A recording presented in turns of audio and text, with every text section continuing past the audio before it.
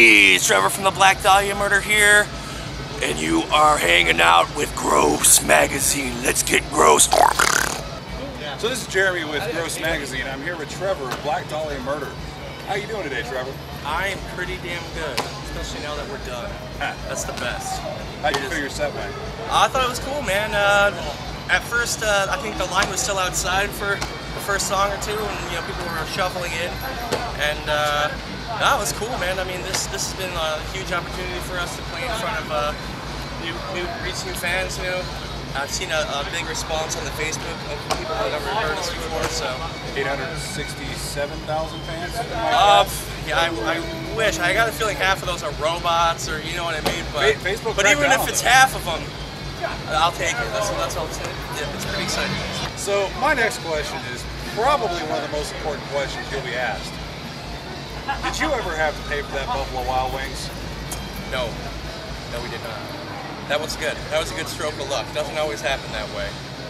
Get wild for free like that. I like Buffalo Wild Wings, all right. I don't really like hanging out there. I'm not much of a sports guy, so I don't really go for that whole sports bar thing. But I like the wings, all right. I'll give you that. So, tell me your thoughts on Colorado legalizing marijuana. I think it's awesome. I think it's the wave of the future. People are going to finally realize, oh, nothing happened. The world didn't collapse, didn't descend into poverty. Actually, selling it legally and taxing it, I think, is a genius thing, And hopefully it will, set a standard for things to come for other states. But it's pretty exciting stuff for us weed smokers. In Michigan, we've had it decriminalized, not quite to the same level, but it's still cool. Well, I tell the doctor that I have butt problems, and then I get legal weed, and when the cops pull me over, I can have up to an ounce on me or whatever. So it's pretty cool, but straight up legalizing everything, man, that would be great. Screw you, dude! Both you guys. Ryan Eschbach, ladies and your viewers. So you guys spend a lot of time on tour. What's the craziest concoction you guys have ever had to make to eat on tour? I don't know, man. There's a lot of improvising in Europe, man. There's some of the stuff you get in your spread of snacks and meats and things I don't even recognize, you know what I mean? So definitely eating some weird stuff. Some head cheese, I imagine, some of it was. Lots of sausage. Yeah, lots of sausage, lots of bread. In Europe, man, they're so serious about bread, like, I don't know what the deal is. They eat bread for breakfast. That seems like a pretty limp dick to me, man. I don't know. Fair enough. So, we were just up at your merch table. What gave you guys the idea for that box set that you have? Oh, man, well, I mean, having a physical copy that people want to...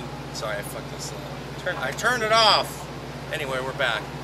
The Ritual box set was basically a ploy to get people to buy the physical copy of the record in these modern times when anyone can just steal it, you know what I mean? Right. So, tying everything together with the whole black magic thing, Ouija board, incense, stuff like that, was, just kind of amplifying the themes of the record, and, it's a kind of cool thing that we came up with, and, it seemed to be a success, so it's very, very cool.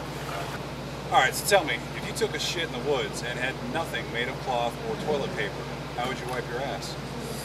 I guess I would try to get the leaves, but not the the really brown crumbly ones, and not the ones with the insect eggs on them either. One time I was playing capture the flag in the woods with my friends a long time ago, and I had to shit on the spot, and I had to use not the actual flag you get when you win, but one of the boundary flags. It was the halfway point. I had to wipe my ass with that. And another thing you don't want to wipe your ass with are magazine pages. I've done that too, in times of desperation. No, it's so glossy, no shit sticks to it. So tell me, do you prefer your women on or off the rack? Off. But I'm not the guy that's afraid to go there. I won't go eating down there. I'm not that death metal, but but yeah, I mean, whatever. You throw down the towel if it's real bad, if it's heavy flow day. I'm not afraid. Some dudes are afraid to even go anywhere near it, but you know, this is metal we're talking here. It's fair enough, man. Get some blood on your dick, for Christ's sake. In a word, how would you describe your fans? Mongoloids. No, I'm just kidding. They're awesome.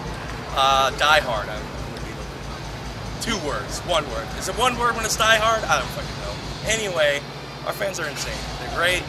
I think they depend on us to never change as a band, to always be extreme, and you know, that's what we're gonna give them every time. You know, we're not gonna soften the music, not gonna put, you know, clean singing in it and anything like that. I think that they see us as a band they can depend on. You know, I hope so. So it's customary with GMAG interviews to ask, what's the grossest thing you've ever come across? Grossest thing I've ever come across. On tour, personally? I don't know, man. I guess it would have to be, it's a bathroom somewhere. Part of tour is that you're always pooping and peeing in bathrooms that aren't your own. And some of them are completely heinous and shit covered. And I guess it would be taking a dump in the third world, because sometimes they just do it wrong. They have like a bucket where you're supposed to splash your pie hole with fucking water afterwards. So everybody is sticking their shit hand in this bucket. And it's just like, you never want to go home more than that moment, basically.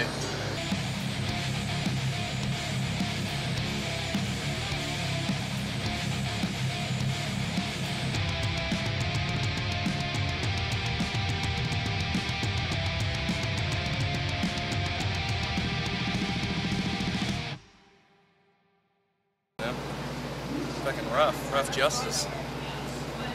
Rough Justice. That's the name for the next Steven Seagal movie. Isn't that dude like a cop? Like for real now? Because him and Shaquille O'Neal down in Miami or something. Wow. Get some blood under there, folks. Do it. Little cameo by our guitar player for you.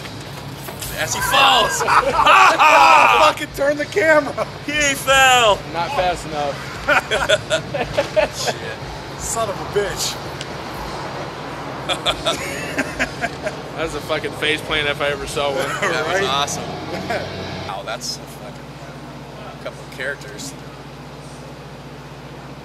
What the fuck, Jeremy? He wrote these questions. All right.